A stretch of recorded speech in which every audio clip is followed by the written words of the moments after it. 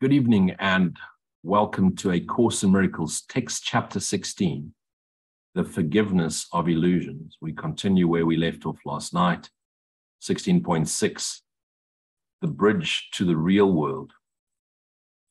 And this is one of the most revealing chapters of what one can expect, what one seemingly separate body-mind can expect when we release the idea of separation, and what is actually going on with us when we do. And so as we start, we again give gratitude and recognition right here in the now, the eternal now, of the presence of the Christ mind, our holiest self, brought about by the transformation, transfiguration, and transcendence of one aspect of ourself that appeared on this earth as a body-mind 2,000 years ago as the man we all know as Jesus Christ, who came through at a high level of awakened awareness and then transcended the ego body-mind and became the awakened part of the dreamer's mind, the awakened part of the Son of God's dreaming mind, infused fully with God's essence, his holiest spirit, which is the memory of God in our essential self, the self which is the essence shared with God. And so Jesus united with the Christ mind, demonstrating the physical representation of God on earth in a full non-dualistic way, because the minute he released the body, he dissolved it into thin air, and we call that ascension. He returned in full awareness of himself to that which is our source, God, and merged with the essence of God, and therefore gave light, gave memory, gave awareness to the dreaming mind, so that every fractured part of the dreaming mind, either in formless thought, spirit world, first part of the dream, or thought projected into form, human being, body, mind, the ability to remember itself as that which is the extension of the eternal love of God. And so the memory is within us. The words we read on this page, which Christ represented himself as Jesus to Helen Schuchman, came through, the memory of God came through and presented itself as a symbol that we could relate to until we realized symbols are but truth twice removed, and would bring us to the full realization of the I am as the essential nature of all of us. And so that we would dissolve the identification, the identity with physical space-time matter, and return as the essence back to the essence, which is the essence of God, the very essence of what we are.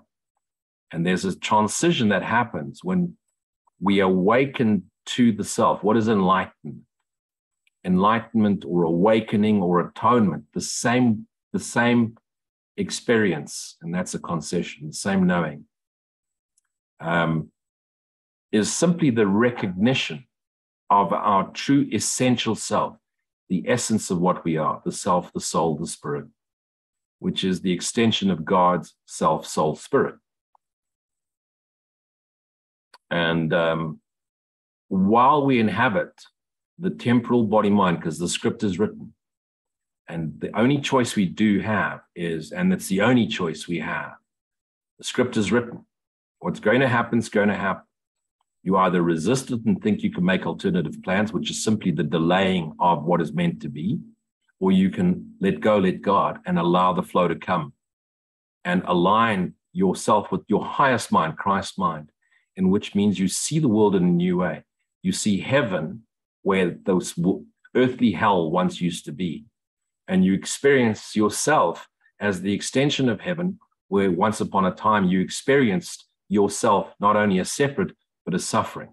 And when you realize the essence of you is perfect and always healed, and you bring attention to that and only that, vigilance to that, the world of suffering dissolves because you become present in the eternal here now. And when you're present in the eternal here now, there's no story. And the minute there's no story, there's a non-attachment, a detachment from that which appeared as a body mind, and the healing spontaneously takes place in a holy instant. The bridge to the real world.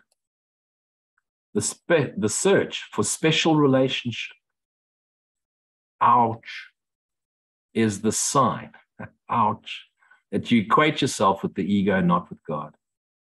Why? Because the need for a relationship to be loved and to love someone comes from the belief that you're lonely, alone, and therefore you do not realize that you are the extension of God and will never feel alone because you're one with your brothers as the kingdom of God. And so the fact that you believe you can be alone, isolated in space and time, stuck in your physical body matter, space-time matter, where you've split the eternal now into past, present, future, means that you don't identify with God. You identify with body, mind, ego. For the special relationship has value only to the ego. Ouch. Ouch. To the ego. Unless a relationship has special value, in other words, you can gain something from it of value to you, of what you believe will make you feel more valued, it has no meaning. For it perceives all love as special. And so I will only love that which makes me feel special, because love has to be. Yet this cannot be natural, for it is unlikely the relationship of God and his son, you. And all relationships are unlike this one, must be unnatural. Remember this. Cannot be unnatural, cannot be natural. This cannot be natural, for it is unlike the relationship of God and his son, which is completely natural. And all relationships, unlike this one, must be unnatural, because the Father and his Son are one. For God created love as he would have it be, eternal, unconditional, and gave it as it is, eternally and unconditionally, which means he's still giving it. If it's eternal, it's forever now. Love has no meaning except as its creator defined it by his will. And love is God's will. Love has no meaning other than what God gave it to. And what is God's, in our interpretation of God's meaning behind love? The unconditional acceptance of the extension of the love of God eternally, extension of purity, innocence, and unconditional acceptance, the extension of joy and peace, the permanence of joy and peace, the safety of joy and peace. It is impossible to define it otherwise and understand it.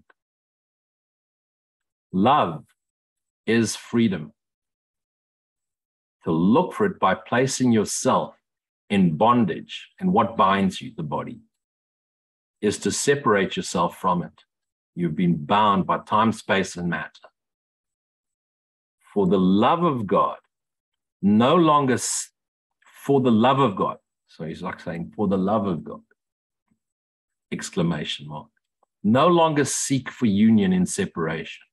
You can't find it in body, mind, nor for freedom in bondage. You can't find freedom in a body. Okay. Trust me, I've tried. I bought a Harley and rode for thousands of miles. Still wasn't free. I still had to pay for petrol. Still had to eat food. As you release yourself from the idea of bondage, release your brothers from the idea of sin, fear, and guilt, which you bind them to you by apportioning guilt to them and blaming them for your suffering. Because they're not. Nothing has ever happened to you other than by your hand. Not a single person has bumped into you in your street unless you planned it and scripted it for a reason so that you could see it another way. And every opportunity of meeting and encountering another is an opportunity to see the cry for love from you or from them, and the offering of love from you or from them, and to read into the lesson and realize everything is given me for my highest purpose, so that I may realize what I am and not believe I am a body. It really takes us straight to that lesson. I'm not a body, I am free, for I am still as God created me. I am that I am. So as you release, so you will be released. And that's the same thing. Release and forgiveness is the same thing. Forget this not, or love will be unable to find you and comfort you, because love is your only comforter. What is love? God is love. Love is God. God is your comforter. It's the only way you feel comfortable and eternally free and joyous. You'll feel that release of all of this tension of the essence of your spirit, which is eternally extending, bound by this limitation, this idea of a limitation of a body-mind. And when you realize that it's no longer bound by this limitation of a body-mind, you'll feel that extension of yourself pour into all of it, which means loving your creations by showing up as love. And so those that call for love will find you so that you can show them another way to see themselves. And remember, you're only healing the mind. And you don't try and attempt to heal the body. You don't work on the body. You simply heal the idea, the mind, the thoughts dissolve, and the body responds. And you know how the esoteric spiritual world has gone about it. They've gone about hands-on healing, trying to fix the body. And what happens? They just damage themselves and hurt themselves later on. You heal the mind that believes it's separated, alone, lonely, and bound by suffering, fear, guilt, which is always bound by story, past. And you're never upset over the reasons you think you are. So you bump into someone in the street and you fall down and you incensed. Why? Because your previous relationship, your parents may have been abusive, your father threw you on the ground, or your husband was abusive and threw you on the ground, or your wife was abusive and she aikidoed you into the ground because she was a ninja, you know, and so now you're incensed by someone who immediately reminds you of the previous abuse, and you bring that entire story into now, and it goes into your physicality, and you may not even feel it at first. It becomes the cancer in the future, illusionary future, because you've got all of that pent-up hate, and you don't want to say anything. You want to be the bigger person, but you keep it inside, and then it just bubbles up and becomes illness, which is why in this world of body, mind, space, time, matter, the most divine, inspired, given, and this sounds so harsh, but it is, lesson is the lesson of cancer, because there is no cure and never will be a cure for cancer. Why? Because cancer is created by negative attack thoughts that attack the representation of body, mind that we think we are. So it's our hate, our fear, our pain, our suffering attacking ourselves. So the minute the cellular memory goes into fear, pain, guilt, it then turns on itself in the cellular level. Cancer, which is just an attack form on the physical appearance realm. Attack thoughts attacking ourselves, just like our thoughts attack us in our awareness, our mind. There is a way in which the Holy Spirit asks your help, if you would have it, if you would have his help. So there's always a glad exchange. The Holy Instant is the most helpful aid in protecting you from the attraction of guilt, the real lure in special relationships. Okay, so now, Lou, what do you mean the Holy Instant? So what is this Holy Instant? Okay, so let's say someone says something abusive, ugly, derogatory, racist, sexist, whatever. Stop. Take a moment. Take a moment. Like a sportsman, take a knee. Stop for a second. Be still. To whom does this thought appear? The answer is to me. Step deeper. To whom does this thought appear? To the identity. I'm not this identity.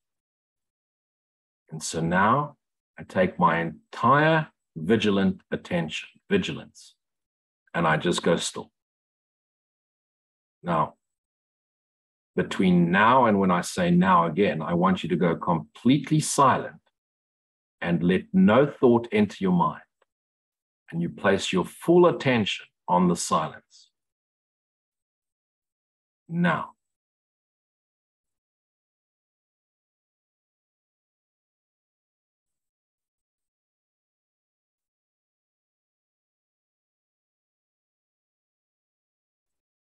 Now. Okay, come back. Between the two nows, there was nothing, no thought. That no thought, if you were to abide in there for a long period of time and not let any thought intrude, that nothingness is the very essence of yourself. That without thought is the essence of your spirit. Your spirit, you've just met your spirit. You've met your soul. You've met yourself. You've met the same self, which is the same essence as God. To abide in God, the closest experience we have while we're in body-mind awareness is exactly what you just experienced between that now, where time stood completely still. There was no intrusion of thought. If you go back to that moment, it was blissful. That is the only purpose of meditation, to find that space. Now, that space of nothingness is when I say place all your attention on God. That is it. Don't objectify God. There's no image. Objectifying takes you away from, because it just adds another thought.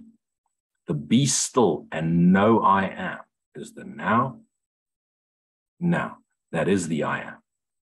There's no language needed to be spoken. You can, before you go into now, so Holy Spirit, enter into my mind. Memory of God, enter into my space now. I am that I am. I invite God's memory into my awareness. Holy Spirit, show me another way to see this. And you go silent between now, and you hold that now as long as possible. If a thought pops in, you say. You don't say anything. You don't fight it. You just don't pay attention. Thoughts come, you go back into the silence. And you keep practicing this until you can spend eternity there. Because when you finally release this body-mind and you have no more attachment to this world, that is the experience you will experience as yourself, in oneness with the Christ mind, in oneness with God, the eternal, blissful, silent self, ever extending. And of course, that is while we embody mind. Once we go beyond the bridge, well, I can't explain it, no one can, because no one physically alive has ever been there, except we are there in truth, but our memory cannot go back there. Not yet. You do not recognize that this is its real appeal. For the ego has taught you that freedom lies in it. And so attraction of guilt is the attraction of noise. And it's always lured in a special relationship where you're made to feel special by someone else, and you're going to make someone else feel special. And there's an exchange there. There's a transaction. You don't realize the transaction is its real appeal. Yet the closer you look at the special relationship, the more apparent it becomes that it must foster guilt and therefore must imprison. So seek not for a special love relationship partner. If you're meant to be given one, you will be given one. If there is someone for you that is going to walk you home, then let it be. But don't start vision boarding and making manifest a man or a woman or whatever, because you're just going to create another obstacle to peace. Don't go looking.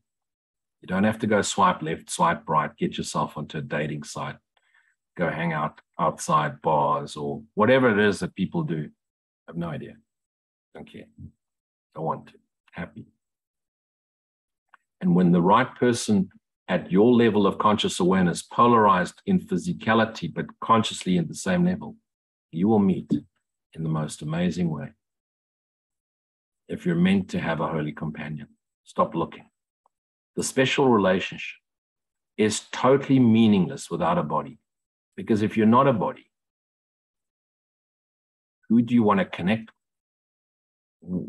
What would you do if you had no body? What would you do if you were no body? Who would you be if you were a nobody? What would you be if you had no body? What would you still want to keep, own, possess, aspire to if you had no physical body? What would you still do in this world if you could change and transform anything without a body? Would you still be searching for joy? Would you still be getting rid of suffering? Remember, there's no brain, so there's no memory anymore if you were not a body. There's no story if you were not a body. There's no pent-up pain at a cellular level if you were no body. There's no history if you are a nobody. If you value it, you must also value the body. And what you value, you will keep. And then you keep what's attached to that body, which means is all your ideas of past sin, fear, guilt. The special relationship is a device for limiting yourself to a body and for limiting your perception of others to their body. And yet the great rays, the Holy Spirit, the love and light of God, the essence of God itself, God is light, ever extending, great rays would establish the total lack of value of the special relationship if they were seen. Why? Because if you're an extension of the great rays, and everyone that you thought was a body is the same extension of the exact same great rays, where do you start? Where do they end? Where does God start and God ends? And where do you start and you end if it's all one extension of oneness forever? What's the difference between you and anyone else when there is only one eternally extending source energy, forever extending as that which is love, joy, peace? Because the total extension of joy and peace becomes love in itself. For in seeing them, if you were able to see them, the body would simply disappear because its value would be lost, and you'd be seeing it in light. God is the light with which you see. And as you extend that, where is the body if it's just pure light? And where is any other body if it's just pure light? And so your whole investment in seeing it would be withdrawn for it. And yet you are a spirit. You are free because you are still as God created you. Therefore, God is light. You are light. So where is a body when you remember yourself as the extension of God, as a son of God? You see the world you value, and you value it. You may not like it, but you value it. For as long as you hang on to one little piece of this world, you value it. Because if you value one piece of it, you value all of it, because all of it has the same illusionary DNA. No matter what it appears like, it's all illusionary DNA. It's all an hallucination. On this side of the bridge, this dream world, physicality, you see the world of separate bodies seeking to join each other in separate unions and to become one by losing. So two people want to join, become one. And what do? They lose themselves in the whole relationship. I give you, you give me, you change for me, I change for you. And we're just constantly sacrificing because we don't come into relationship to serve the divine. We come into relationship to see what we can get out. And very often we come into a relationship because we're just simply horny and turned on and no cooking clue what's going on, but there's this desire. And desire is simply the recognition of our unwounded self. So if you are completely healed and someone comes into your space, they won't be attracted to you because you heal. They'll only be attracted to you if you are mirroring their wounds. So attraction is the mirroring of wounds. So two people come together, and so the wounds can be revealed. Once you are completely cleaned of wounds, Once you're completely separated from the idea of wounds, you've released wound, and you are the self, the eternal light and love of God. People won't hook into you if they've got wounds. And the only time you'll ever move into holy companionship is if you get an exact mirror, an unwounded mirror. Any other time you go into, even if you think it's a holy companionship, two wounded mirrors coming to each other. Once that relationship is dedicated to God, the relationship becomes a way of releasing and bringing to the surface the wounded mirrors so that you can release them through forgiveness. But all relationships are there to show you the wounds. And only once the wounds are done can you truly walk each other home without any attachment. It's the I love you, but I don't need you. And that could be such a painful experience to an ego that needs to be needed. And so it has to come at a certain level of conscious awakened awareness. When two individuals seek to become one, they are trying to decrease their magnitude because they are an extension of the one great ray. And so you're now decreasing it into now the two want to become one. It's the Jerry Maguire, you complete me fairy tale. Each would deny his power, for the separate union excludes the universe, not realizing the universe is what they are. Far more is left outside than would be taken in, for God is left without, and nothing is actually taken in because they think they're separated from everyone else. They're trying to become union, to join and become one. Isn't that the Christian church vows? To join and become one.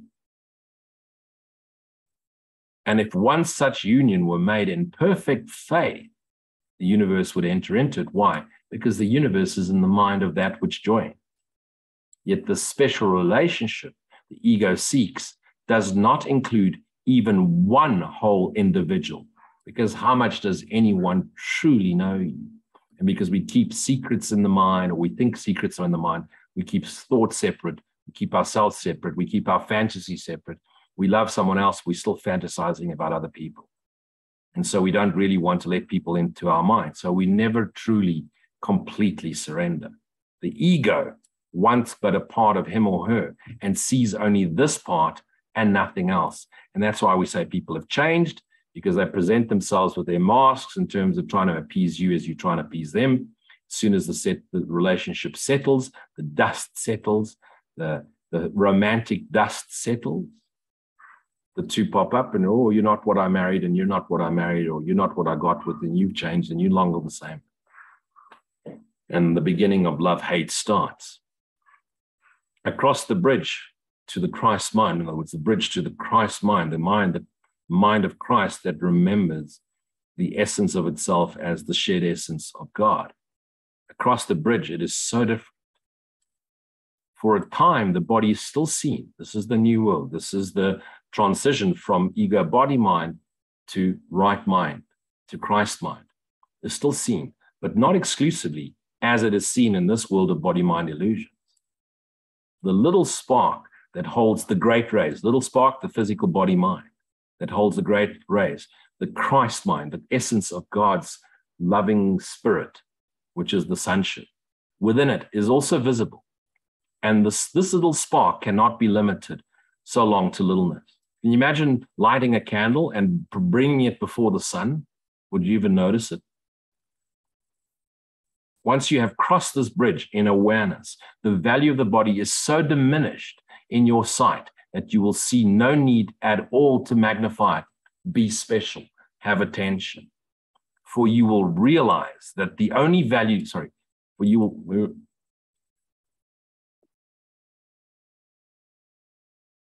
will realize that the only value the body has is to enable you to bring your brothers to the bridge with you. So the body becomes a vessel for the teacher for God. You become an instrument for the voice of God, and to be released together. So as you release, so are you released. You become a walking, talking Christ on this earth, just like Jesus did before. You become a signpost, a symbol for a way to be. And there's no special in it. And you'll notice that those that do that, They don't draw attention themselves. They have no need to market themselves. They don't want to be called guru or whatever. They don't need to be called master or master teacher or something special. They are simply themselves. And they show up and they offer them of themselves completely. And yes, some of them teach full time and people give them charity and people help them and take care of them, and that's fine. But what you'll notice is these teachers don't charge. I don't care what you say. They don't charge because they know their full faith is in God and they know they're taken care of. And that's okay. There'll come a time where you'll recognize it completely. And in the meantime, if you want to make a career out of sharing the Course in Miracles, by all means do. But there'll come a time where you will realize you're just sharing what everybody already knows and they've just forgotten. And there's no need to charge for it. And that's okay if you do. Jesus forgives you. But Lou, you said there's no Jesus. Right. The bridge itself is nothing more than a transition in the perspective of reality. Let's read that again because it's so important. The bridge in itself, let's not go make it physical now. Let's not go mystify the bridge. Is nothing more than a transition in the perspective of reality. But Lou, you just said the bridge is Christ's mind. Yes, I did. The Christ mind itself is nothing more than a transition in the perspective of reality. Because once you be transported across the bridge, the Christ mind, the awakened dreamer's mind, what happens to it? It returns to the great rays and joins with the great rays. And now there's just great rays. There's no Father, there's no Son, there's no Holy Spirit. It's just the eternal extension of love. There's no universe, there's no planet, there's no bodies, there's no duality. Where the Father starts and the Son ends, there's no separation. And the Father's essence is holy. The Father is spirit. The Father is mind. And what is the extension of the Father? What is the extension of the mind? Holy Spirit, eternally extending in the eternal now, forever now, as the essence of peace, love, joy. On this side, dreaming mind world, everything you see is grossly distorted and completely out of perspective. Now, many people like to say, it's just an illusion. Yeah, but have you thought of illusionists? When they create an illusion, there's still matter, there's still a sleight of hand, there's still something going on. So when you look upon the illusion, it's not that it doesn't exist. Oh, the universe most definitely exists. It's just not what you think it is. What seems to be the sun and the planet and solar systems and nebula and the world and mountains and trees and bodies and animals is just light vibrating in a way that you can perceive it as the story you want it to be in order to hold yourself in bondage to a body and therefore feel separate. If you were to see the whole universe correctly as the Christ mind sees it, all you would see is the great rays eternally shining. No mountains, no trees, no people, no animals, no earth, no sun, no moon, no Jupiter, no Mars, no solar system, no nebula, no universe. Pure light ever extended. Pure light condensed in your limitations of your filters of sin, fear, guilt, appear as the world, bodies, animals, trees, blah, blah, blah, blah, blah, blah, blah, blah, blah. What is little and insignificant is magnified. It's just idea. And what is strong and powerful, cut down to littleness in our mind, can never be destroyed. In the transition, there is a period of confusion, and it feels hurtful. And so many people give up now because it's hurt and the pain feels so intense. I thought the reason I came to this course, Lou, was so that I could get rid of the pain, and now I'm just straight back into it. Yeah, absolutely, and intensely so. And that fire is about to burn out, but you need to understand what the pain is. You need to understand the pain is attached to memory, storytelling, and it's manifesting in the here and now, in the body, in the presence, in the arm, in the leg, in the head, in the wherever. But when we bring it into the light of awareness and we be still and know I am, I'm not a body, I am free. Where's the pain? It's attached to memory. When you let go and there's no thought, where's the memory? If there's no thought, there's no memory. And what do you abide as? The essence, spirit, the self, the Holy Son of God himself in the stillness of the I am. And what happens in the I am?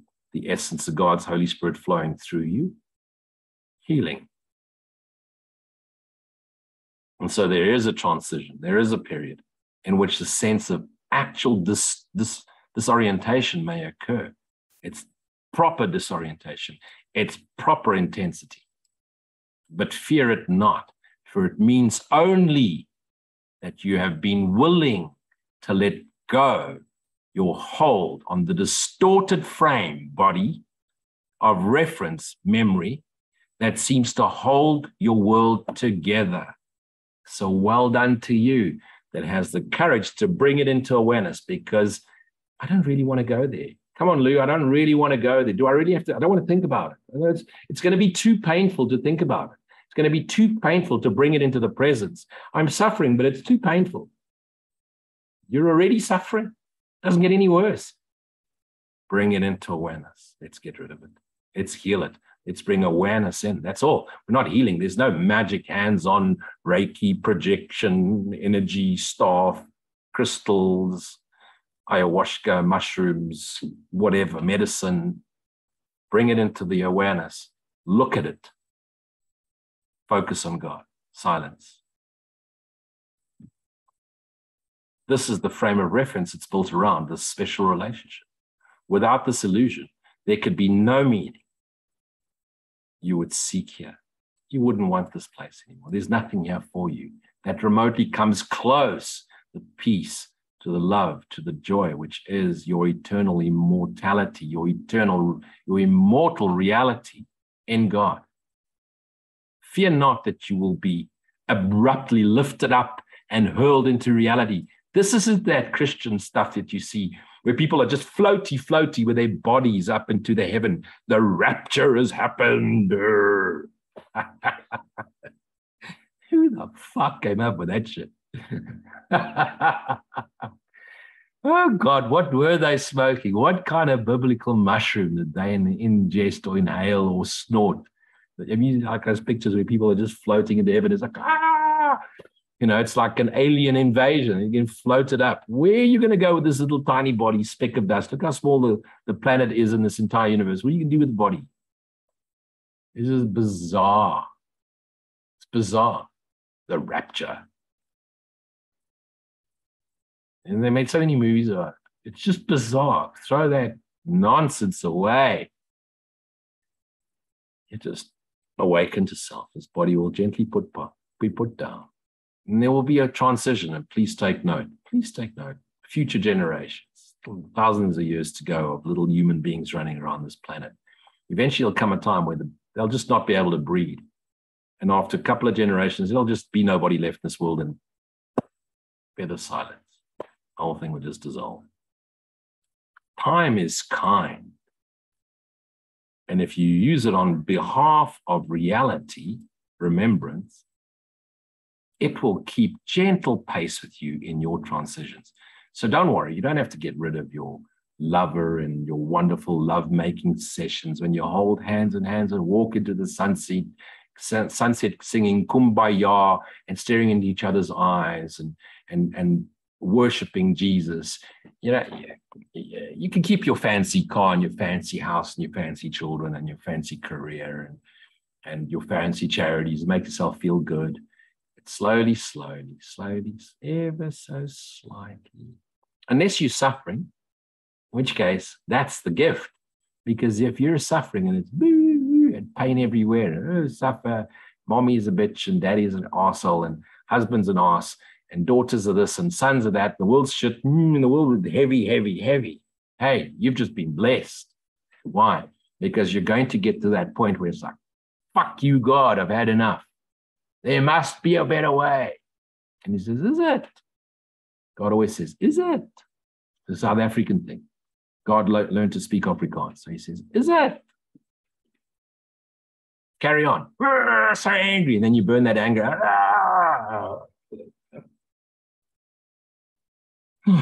Surrender. I just surrender. I give up. Okay. You're out of the way now. Here's my light. Wow. Is that it? Yep, that's it.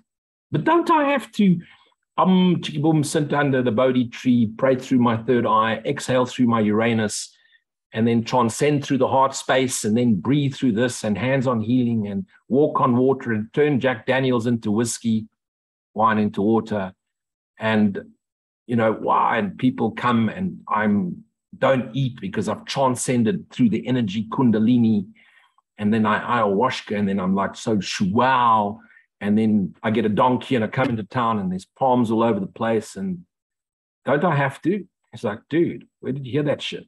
Because God says dude all the time.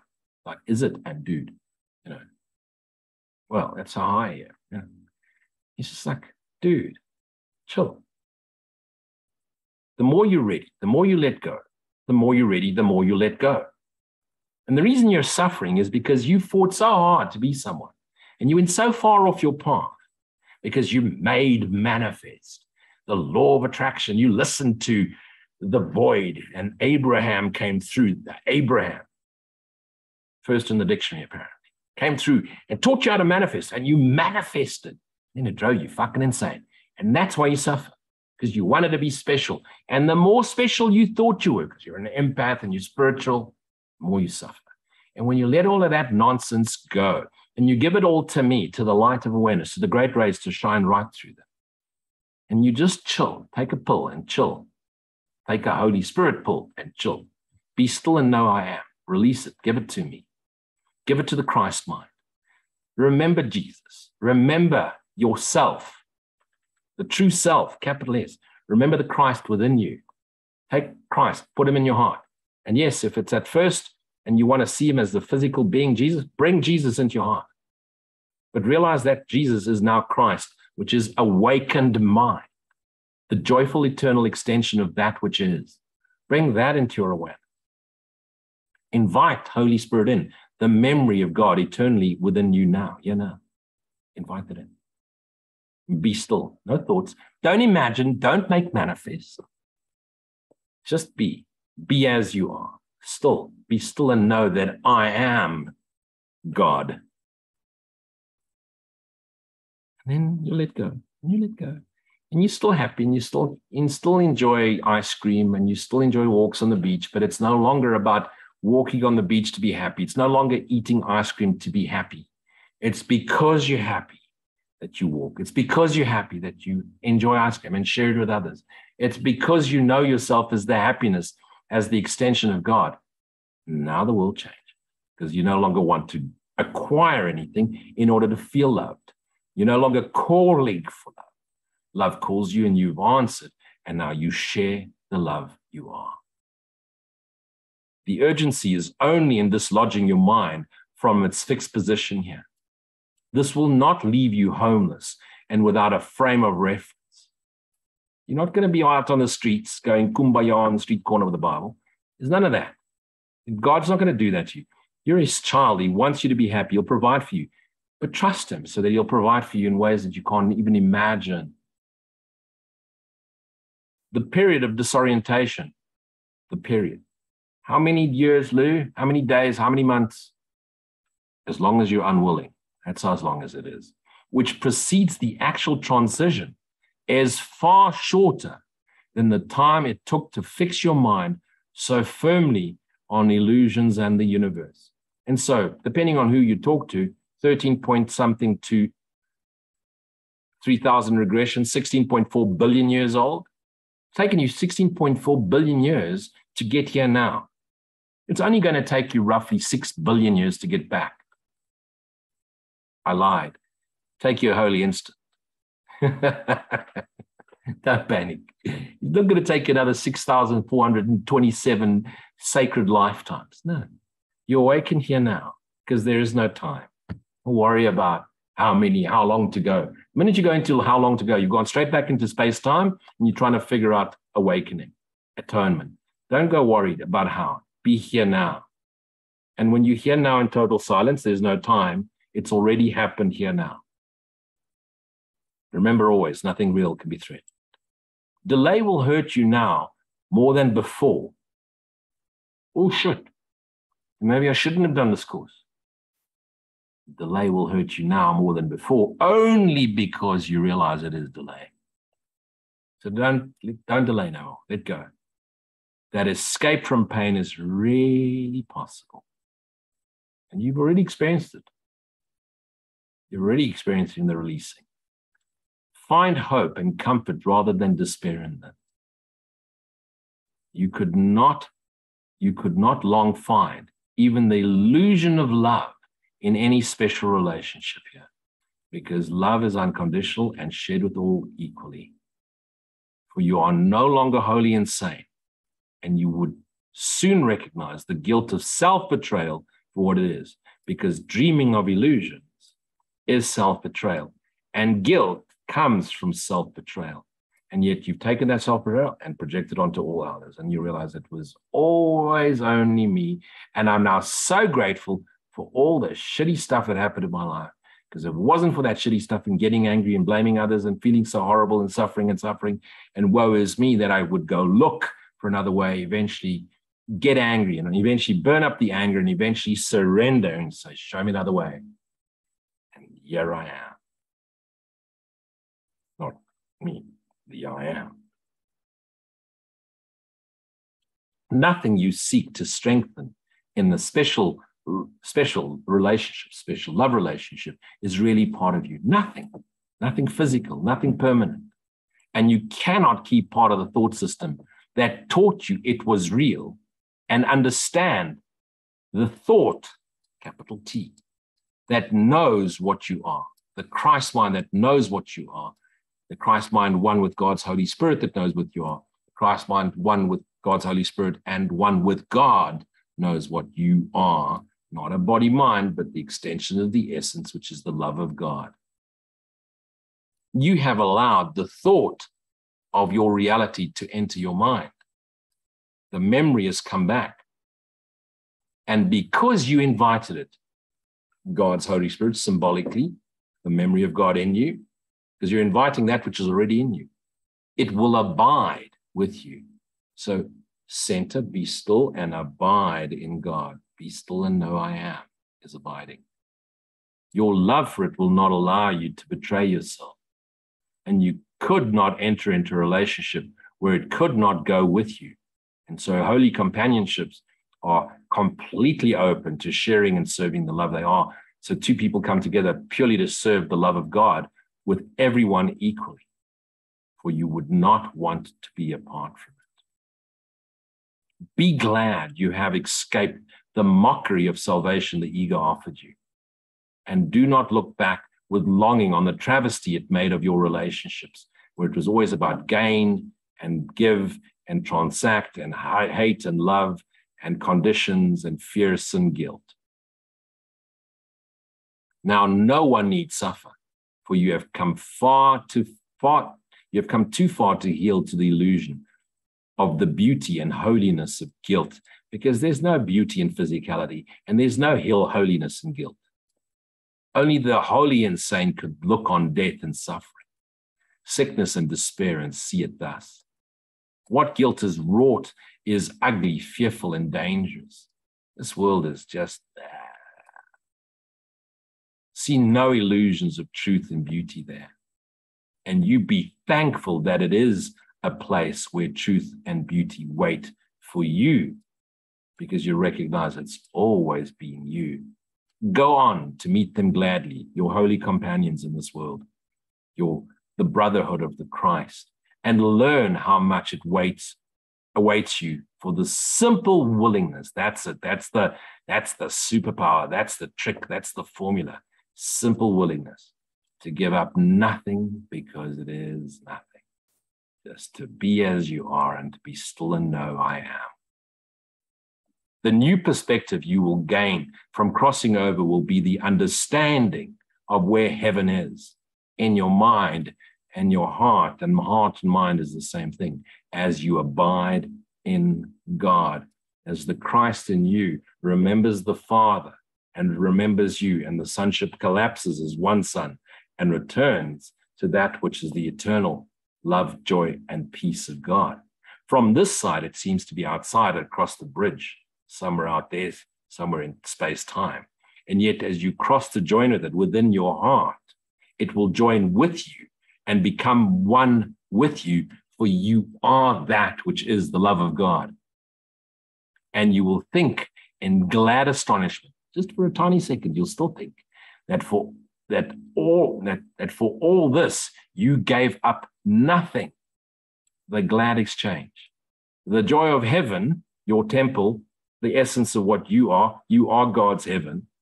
You are that in which God abides. Where does God abide? In heaven, which has no limit, and therefore is limitless, is increased with every light that returns to take its rightful place within it. So as every one of this body-mind projection awakens and returns and joins with the Christ mind, every one of us that joins the Christ mind takes up more and more and more of the dreaming mind. So the brighter and brighter and brighter and brighter until there's no more shadows left. It's the analogy I've given you once before. Imagine a football stadium filled with thousands of people, but it's in pitch darkness, and there's millions of you, and you're aware there's people around you. You've got something in your hand, and all that happens is someone leans across and you go, and then you notice there's someone next to you with a lighter too. You lean across and you give some light, and you give some light, and before you know it, the light just spreads until the entire football stadium is just filled with light, and now you realize, oh, look, it's got a dome roof with the Michelangelo picture, and there's God. Symbolically, the light has come, my dear friends, when Christ Jesus awoke 2,000 years ago and became the light of the dream. One spark it took, and it was just in time, but not in eternity, a matter of time. Wait no longer for the love of God and you. Love of God is you. And may the holy instant, the silence, be still and know I am, speed you on your way. And so a holy instant is something that happens to you. It's something you choose to do. And then you'll realize it never was a choice. It just was given you because it's a decision to be happy. And once the decision to be happy and to remember God as the happiness you are is made, that becomes a holy instant. It's not all of a sudden a fairy flies past and goes zap, shazam, and now you wake. It's your decision for God. It's your vigilance for God first. And the thought appears. To whom does the thought appear? Vigilance. Straight.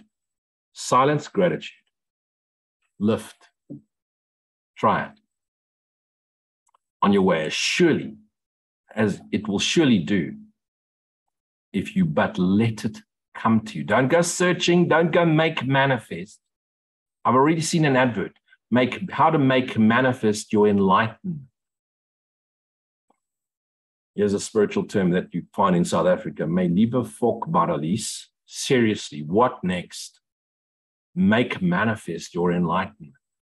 Man, it's got the word man. If it's got make man, jy's 'n groot kakboet. Stop. Okay. At the center of all kak is man. Please don't go there. The Holy Spirit asks, doesn't say the manly Holy Spirit, just says the Holy Spirit. Probably very feminine energy, asks only this little help of you. Here it is. Let's highlight a different color, Holy Spirit's request. Whenever your thoughts wander to a special relationship which still attracts you, enter with him into a holy instant. Holy instant. Luz taught you now. Be still, know I am.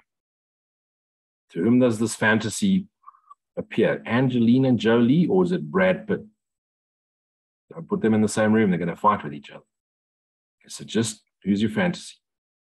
Be still. To whom does this fantasy appear? Be still.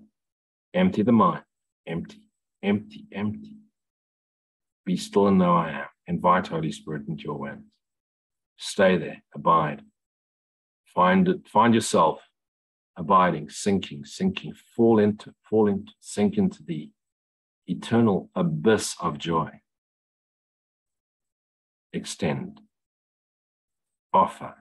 Come out of it. Keep offering. Stay in the awareness. Keep offering. Keep extending. You can get busy with activities. Keep the awareness. Offer it. That's the holy instant. And there, let him release you.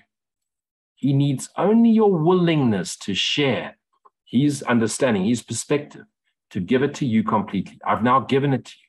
I've experienced it. This is how it works for me. Try it, adapt, play with it, make it your own. Mine is just one of many ways. I'm just sharing with you the way I find. And your willingness need not be complete. You don't have to get it perfectly right, but you play with it. Because his is perfect, and his is the essence which you are. And so he'll remind you of what you are. Give your willingness, go there. But let go of the stories. No, you can't drag the stories in. You can't drag the suffering in. Don't tell the Holy Spirit your stories of suffering. He just laughs, and then you're going to be upset because he doesn't know suffering. It is his task to atone for your willingness, for your unwillingness, by his perfect faith. That's why he's been given you, because none of us in body mind have perfect faith. That which we call our faith is the infusion of our separate body mind as it starts to dissolve with God's Holy Spirit in us, his perfect memory, and the memory of God in us, which we call the joy and love of God in us, or the joy and love for truth, or the joy and love, that unwillingness to compromise in the search for truth, is the energy of the Holy Spirit in us. And that's all you need to do. And it is his faith you share with him there. Out of your recognition for your unwillingness for your release, his perfect willingness is given you by God, because God knows you better than you think you know yourself. Call upon him, for heaven is at his call, and let him call on heaven for you, and join with the Christ, merge with the Christ. And once we have all merged with the Christ, we're one, we return to God, and we become the ever-extending love and joy of God. That which was around long before the universe, and long after the universe is gone, it will extend forever. I hope this brings peace to your mind and joy to your mind in the realization that you are exactly where you're meant to be. And ... That part of you that still desires a companion, God knows what's in your heart. Set it aside for now. Companions come. But holy companions come when two of you stop looking towards each other for joy, and you both direct yourself towards God. Can you imagine a relationship where two come simply to serve the love of God and want for nothing from the other, but to be the love of God? Can you imagine a relationship like that? Companionship like that? Well, then surrender, let go, release your brother, release your ideas, release your needs. Be still and know I am, and you will be given so much more than you've ever imagined.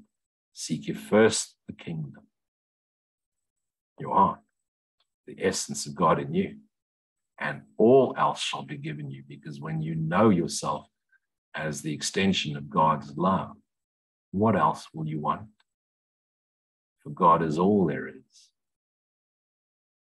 What else would you want when you know that having and being is the same thing? Stop there and do some questions.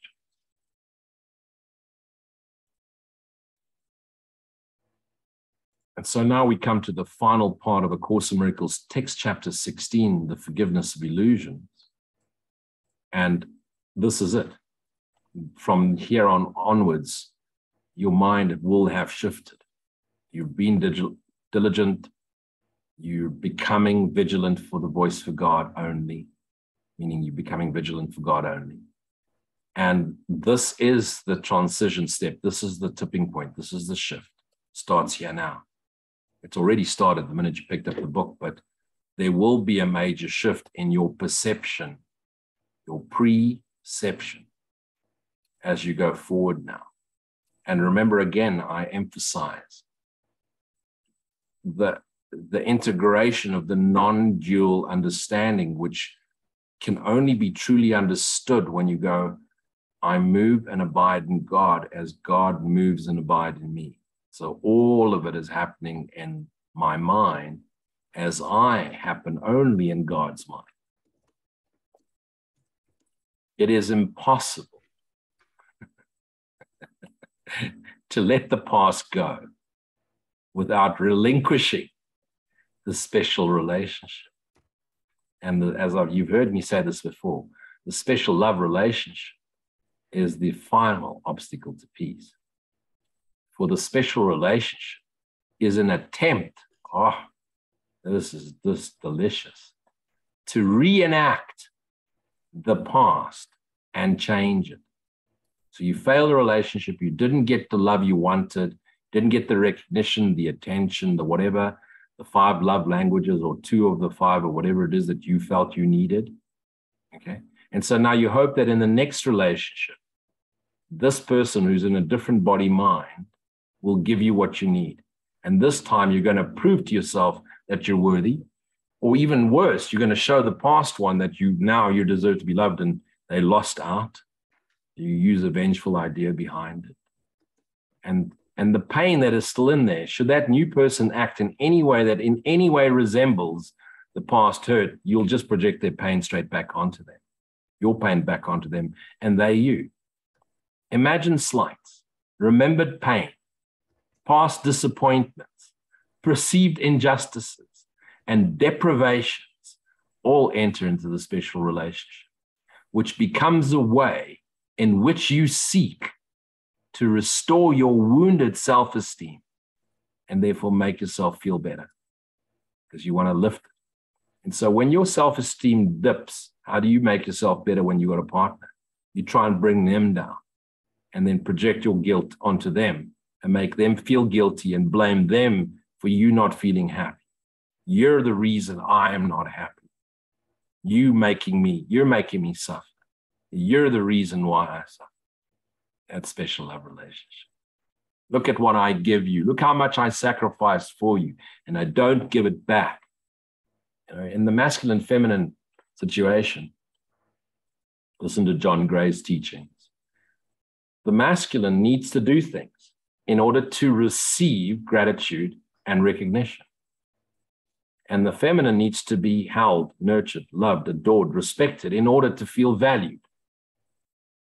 And what happens to the feminine? She complains.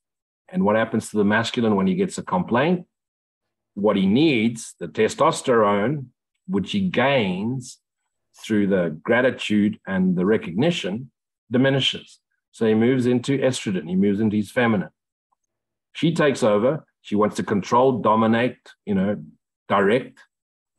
And what happens when she controls, directs, and takes over because he's not acting? She moves into a masculine. What happens when she moves into her masculine? Her testosterone goes up. And what happens when her testosterone goes up? Her estrogen goes down. Now she's unhappy. For the feminine to be happy, their estrogen needs to be 50 times higher than the masculine. And for the masculine to be happy, his testosterone needs to be 50 times higher, 100 times higher than the feminine estrogen. And what do? They're projecting their unpent guilt onto each other. Disappointment, unhappiness, and then they're surprised. And then we get into we want to then project the non-dual understanding that we're all equal, but we're doing it onto our physical unequalness, men and women. And we say, but men and women are equal. This is the whole new woke movement. Men and women are not equal at all. There's a reason why they split and divided in order to seek in each other what they couldn't give to themselves. So you're never going to find happiness in masculine and feminine relationships. And feminine relationships won't work because they both have too much estrogen. And masculine relationships don't work. Why? Because they have too much testosterone. That they both want to direct or they both want to enhance. Relationships are doomed to fail because men are from Mars and women are from Venus, and therefore forget it. It's processed completely differently. Never the two shall understand each other. They can learn techniques and go into school and learn how to, but there's always a sense of sacrifice when I have to act in a certain way for you to see me and love me as I am, and vice versa. And so even though they seem to be loving and the sex is great and they're happy and it's romantic and they're able to make their romance last until their 70s, 80s, 90s, and 2000s, it's still going to fail. Why? Because there's always some form of compromise, and compromise is perceived by the body mind as sacrifice, and sacrifice is perceived as giving up that which you want for the unwanted. And yet if you forget about all of these ideas, and John Gray is most definitely as awake as it gets in terms of a philosophical, psychological teacher in terms of relationship. He's brilliant. But as much as you try and figure it out and work out the patterns, it's going to lead you to disillusionment. Why? Because the body starts to fade. And so you can have happy, romantic, but at one stage you don't want to get out of bed because everything hurts. And now you're going to give each other attention. And eventually one spouse goes before the next, leaving the other one feeling lonely and deprived. And so it continues. What basis would you have for choosing a special partner without the past? Because if you weren't taught it through history and your parents and relationships, and you were just woke up on an island, had no memory of ever having existed, and there were people around you, would you seek out a partner? Would it even be in your makeup?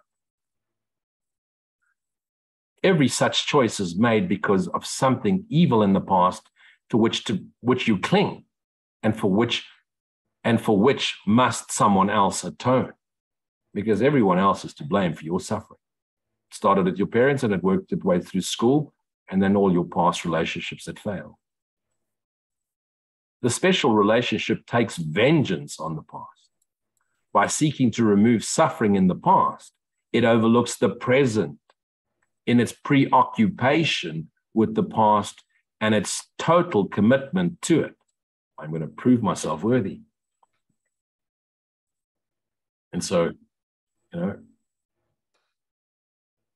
once upon a time, this little boy that grew up poor and made himself into something by studying and educating himself and blah, blah, blah, blah, blah. By the time he was 29, he was a millionaire and married to the most perfect goddess you can imagine, and drove the perfect low-slung Italian little car that blah, blah, blah, fish-based, and had all the right suits and watches and pens and briefcases and suits and ties and nonsense, and wanted to perceive himself in a certain way because he had now achieved worldly success.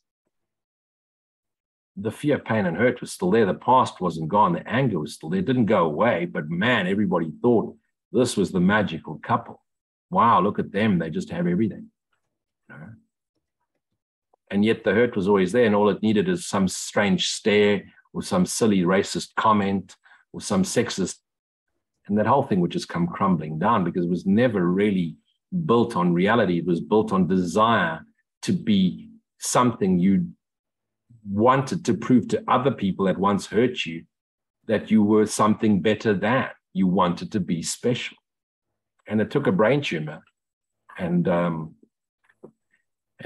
serious smack upside the head for this person to realize that all he'd been doing is living an illusion to prove to the past that he was worthy, when deep inside himself, when he was just still, he knew that he didn't belong to any of this, and all of this existed in his awareness. It took a tumor, a holy smack across the chops for him to awaken. No special relationship is experienced in the present because it's always based on past or what we're going to do. 50 shades of the past envelop in gray and make it what it is. It has no meaning in the present. And if it means nothing now, it cannot have any real meaning at all, because the meaning is what we want to give to it and what we expect from it. And it's the very thing that we give to it and expect from it that then leads us to eternal disappointment, hurt, fear, and guilt. And then we take it out on each other. How can you change the past except in fantasy? And who can give you what you think the past deprived you of, since it doesn't exist anymore? And so you're now going to shoehorn it and project it onto everything now and blame everything in the here now on what happened to you in the past. We never get angry over the reasons we think we are. We drag the whole past and our history into it and then project it on other people that look anything like or sound anything like or act anything like anyone that reminds us of the hurt in the past. And yet the past is nothing. Try and find the past thought in the now. Try and be here now in the eternal now. And find a thought when there is no thought in the eternal now. The past is nothing. Do not seek to lay the blame for deprivation on it, or anyone that appeared in your idea, for the past is gone in 60 seconds. You cannot really not let go of what is already gone. You can try hang on to it. It's why we invented the photograph as an ego. We can replay our little fantasies of what it should have been like. And of course, we only remember the good stuff, but we remember seconds and we forget all the shit in between. It must be, therefore, that you are maintaining the illusion that it has not gone because you think it serves some purpose that you want to fulfill. You want to replay it. You want to prove that you can transcend where you in the past failed. And it must also be that this purpose could not be fulfilled in the present, but only in the past. And yet, if the past is gone, how could you? Be still and know. Be vigilant for God, because those attack thoughts come. And do not underestimate the intensity of the ego's drive, attack thoughts, for vengeance on the past and to prove itself worthy. I mean, it's why people go back to their high school reunion every 10 years, is to prove, look at how, I was the geek that no one gave attention. Look, I've now got the babe. Or I was the ugly duckling. Look at now, I've got my enhancement done and I now married a billionaire, etc., etc. It is completely savage and completely insane because we're now projecting the past into the present and expecting the present then not to affect our future.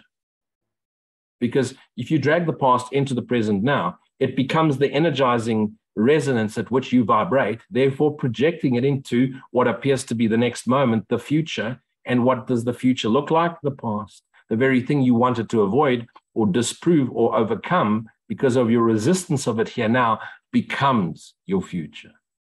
And so you're stuck in the perpetual suffering of that idea that you experienced back then, now, and in the future. And then you go to some shabby little caravan with some chickabee with a dookie on her head and a big crystal ball and, oh, look into my future. And is there someone for me back then? And that's all just going to make everything realistically go away. No, it's not, because all you're going to do is take the past and project a moment of the perfect person anyway. For the ego remembers everything that you have done that has offended it, everything, sin, fear, guilt, and seeks retribution of you, because it's you that went through it. You let it down. You went through the suffering and pain. The fantasies it brings to its chosen relationships in which to act out its hate are fantasies of your destruction. Of course, you don't want to look at it, because the minute your destruction comes up, look away. No, no, no, no. Because if I go into that fire of my past, then I will be destroyed. But you're busy destroying yourself. Go into the fire. Go right through it. For the ego holds the past against you. And in your escape from the past, it sees itself deprived of the vengeance it believes you so justly merit. It has to. So it wants you to suffer. Yet without your alliance in your own destruction, the ego could not hold you onto the past. So if you let it go and you simply want the peace of God, then return in vigilance to the here now, and it cannot hold you. Best.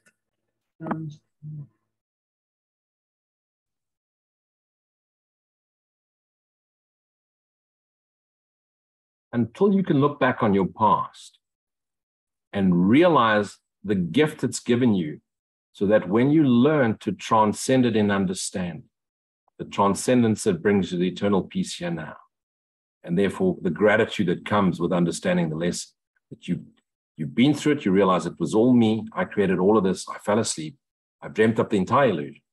Every single character in the stream are fragments of me throughout time, every single one.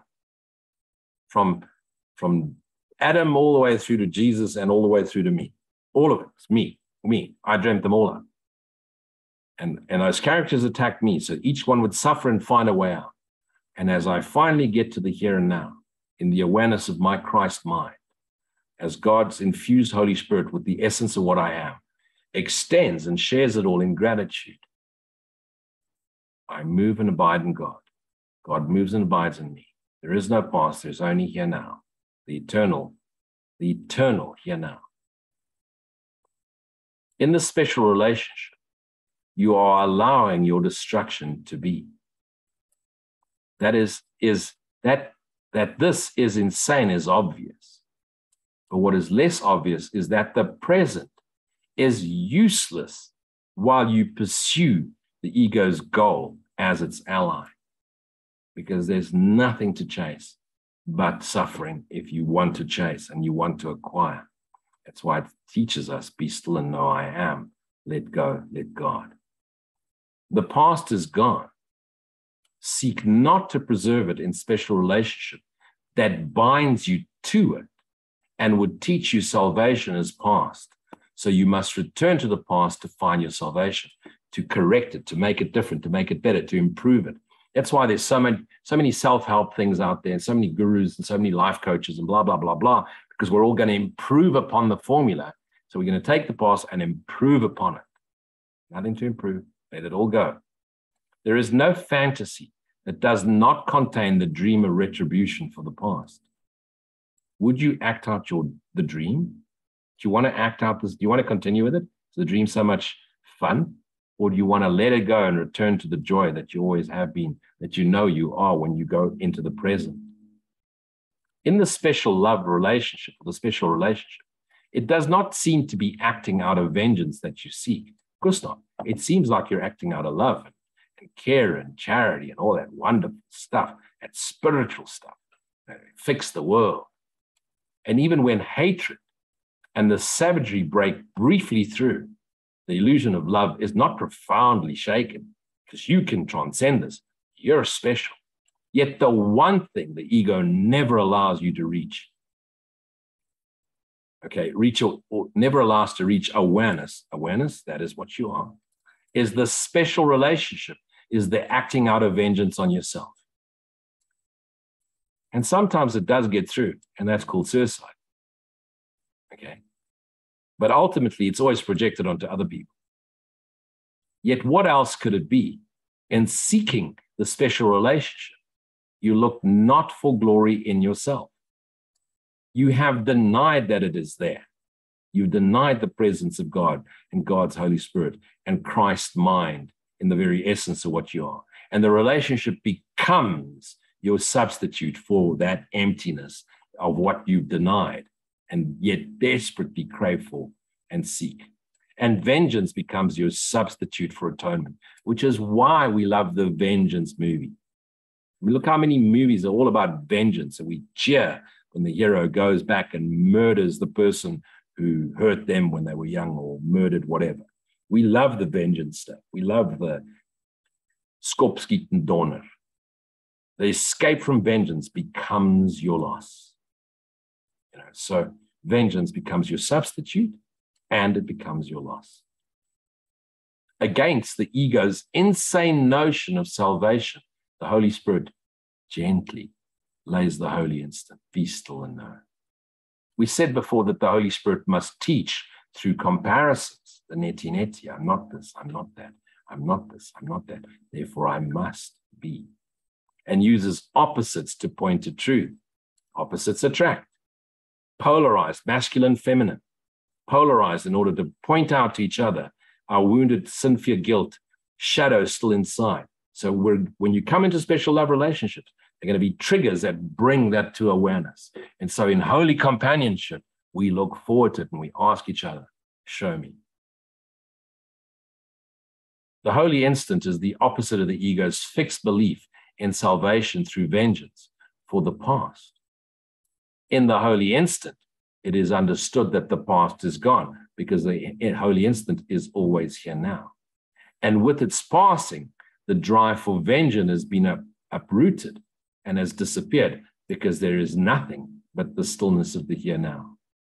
The stillness and the peace of now enfold you in its perfect gentleness. Everything is gone except the truth, and the truth is silent. For a time, you may attempt to bring illusions into the holy instant, desires, wishes, prayers. And all it does is to hinder your full awareness of the complete difference in all in all respects between your experience of truth and illusion, because you want to integrate the two, and yet you cannot. And yet you will not attempt this long, because you'll realize it very quickly, because the light of awareness becomes all-pervading and shines through all of it. In the holy instant, the power of the Holy Spirit will prevail, because you joined him and therefore are one with him, and therefore become God's Holy Spirit. The illusions you bring with you will weaken the experience of him for a while, but only ever so slightly, and will prevent you from keeping the experience in your mind at first. And yet, the holy instant is eternal, so it just seems to at first. And your illusions of time and space and matter will not prevent the timeless from being what it is, nor you from experiencing it as it is, the eternal here now. What God has given you is truly given and will be truly received. There is no other option. Delay is only an idea in the mind. For God's gift have no reality apart from your receiving them. Your receiving completes his giving, because it's oneness. It's one. You will receive because it is his will to give. He gave the holy instant to be given to you, and it is impossible that you receive it not because he gave it. And because he gave it to all of his sonship, which exists and abides in him. And when he gave it his sonship, the sonship have it, because the sonship is the extension of God's love. When he willed it, meaning when he extended, he willed that his son be free. He extended his son as free, and his son was free. In the holy instant, his reminder that his son will always be exactly as he was created. And everything the Holy Spirit teaches, reminds you, is to remind you that you have received what God has given you, and you can never be apart from that which is what you are. There is nothing you can hold against God's reality. All that must be forgiven are the illusions that you've held against your brothers, your projections, your dreaming projection. And you think you're a localized body mind, it's all you. Their reality has no past, and only illusions can be forgiven. So you forgive nothing in truth. God holds nothing against anyone, for he is incapable of illusions of any kind. And holding something against something that doesn't exist is not possible. Release your brothers from the slavery of their illusion by forgiving them the illusions you perceive in them. For they have no illusions but that which you projected into them, dreaming Son of God. Thus you will learn that you have been forgiven, for it is you who offered them illusions, and it is you that took the illusions you offered yourself. In the holy instant, this is done for you in time, not in eternity, to bring you to the true conditions of heaven, which is the eternal now, as you, the essence of God's Spirit, forever extending as his kingdom, as his sonship, as the love of God you are. You were made to be. God extended love, and you are that which is the extension of love.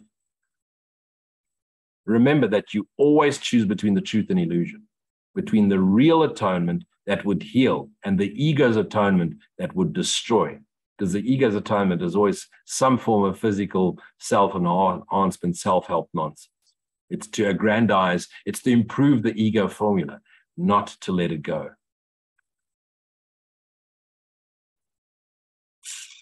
Delicious. The power of God and all his love without limit will support you as you seek only your place in the plan of atonement arising from his love. The power of God and all his love. You are his love. The power of God is you. The power of God is his love. You are his love. Without limit. You are limitless. Will support you as you remember what you are. As you seek only to remember what you are, which is your place in the plan of remembering what you are, arising from that which you are, which is his love. Be an ally of God and not the ego and seeking how atonement can come to you. And how do you become an ally? The seeking how becomes first get your why right. I choose to remember. Why?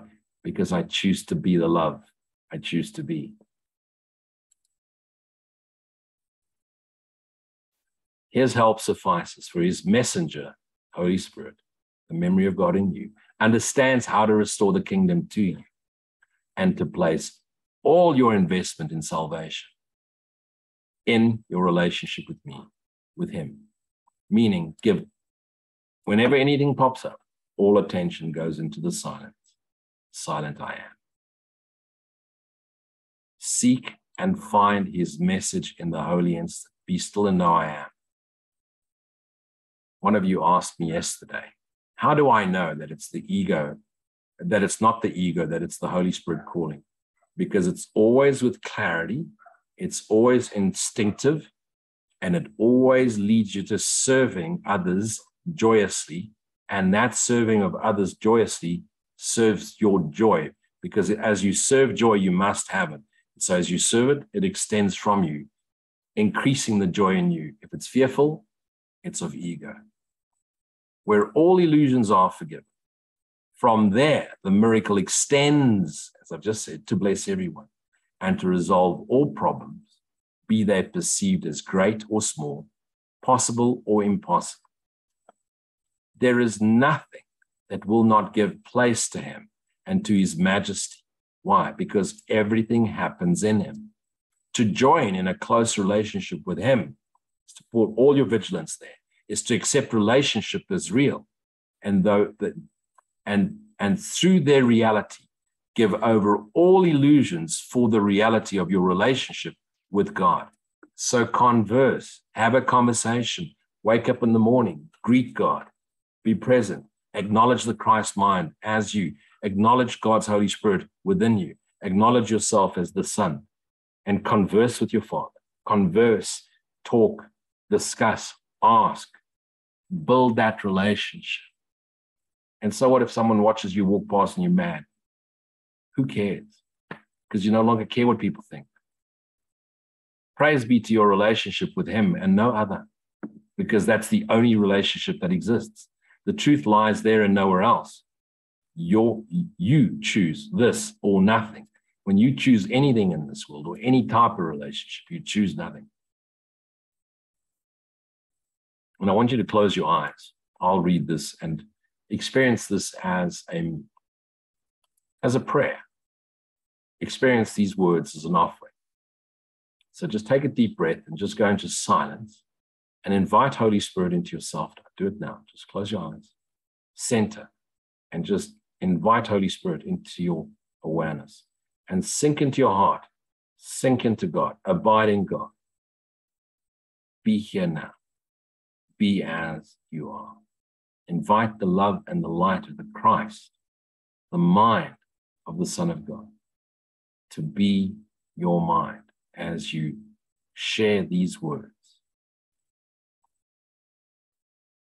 Forgive us our illusions, Father, and help us to accept our true relationship with you, in which there are no illusions and where none can ever enter. Our holiness is yours. Where can there be? What can there be in us that needs forgiveness when yours is perfect? The sleep of forgetfulness is only the unwillingness to remember your forgiveness and your love. And Father, we choose to no longer forget your forgiveness and your love, for we exist because of your grace, your forgiveness, and your love. Let us not wander into temptation by forgetting what we are and thinking that we're something else. For the temptation of the Son is not your will. And let us receive only what you have given, for what you have given is the love and joy of yourself. And accept but this into the minds which you created and which you love as your holy Son, forever in eternity, in the presence of the now. Amen. Gratitude be given to the Christ, the mind which is awake and remembers itself as God's eternal love, joy, and peace, as God's kingdom, that which God abides, and that which abides in God. I live and move in God, as God lives and moves in me. Yes, it's a gentle concession because the truth is silent, but it's just a little step closer as we release ourselves from the bondage of space, time, bodies, the idea of sin, fear, guilt, the thought that we've been abandoned, rejected, are unworthy, have done something wrong, and could possibly be punished by the very essence of that which created us. This is our day of liberation. This is our day of freedom. We turn the corner now, and we remember we are the light. We invite the light in. The light has come. I abide in my Father, and my Father abides in me. Glory be to the Son that came for us and awoken to himself, and thus awoken ourselves. And now that we are one in mind and in Christ and in God's Holy Spirit, let us be the light of the world as we serve the awakening of the rest of our sleeping selves, that we as one may awaken in the glory of the Father and extend forever as that which is the love of God. Amen.